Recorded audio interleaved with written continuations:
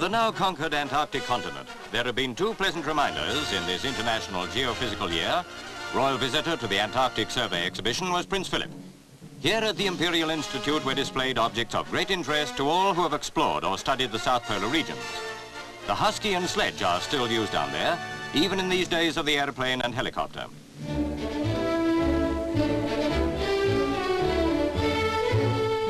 Nearly half a century ago, in the land of the seals and penguins, two great men immortalized their names seeking the South Pole, Ernest Shackleton and Robert Falcon Scott. The wax figures come from Tussauds, and it's appropriate to hark back to the chapters the two men wrote in the history of exploration.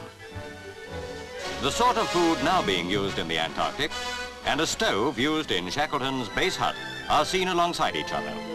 Tinned food carried on Scott's last expedition was opened in the presence of Peter Scott, the explorer's famous son. It was found after being 45 years in the Antarctic by recent explorers. Here at the Tin Research Institute, it passed the nostril test. The scientific examination will come later. Scott and his fellow explorers, shown in this historic film of the fatal expedition, died marooned in their tent in a blizzard before they could reach their supply store. Peter Scott said the food was still good. For the makers of tins, this experiment was gratifying. Today's explorers can march on their stomachs with every confidence.